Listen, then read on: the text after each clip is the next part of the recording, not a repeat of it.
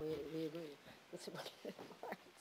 This meeting and it's to discuss. Mine Action is also about the people, for people to regain their dignity, for reinserting themselves in society.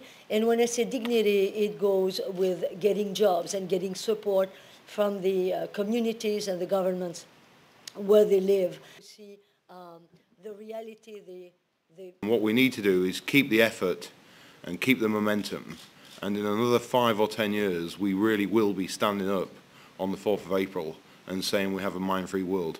As long as we keep the effort, as long as we keep the commitment, and as long as we keep the funding for that next 4 or 5 years, we are well on the way to achieving what we're saying. If we don't, it will all start to come apart, and unfortunately we'll be in a position where the last few mines will be cleared by people who stand on them, and that is not something that we need to be. Valérie Amos, I think we will clear.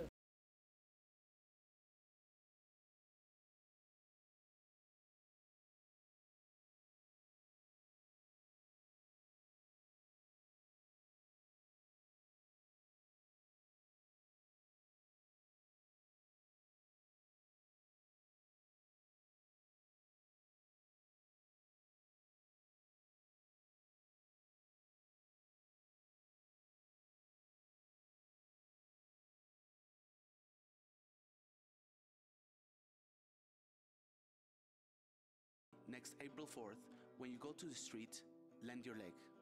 By lending our legs, we will join our voice. We will know it's time to stop the violence.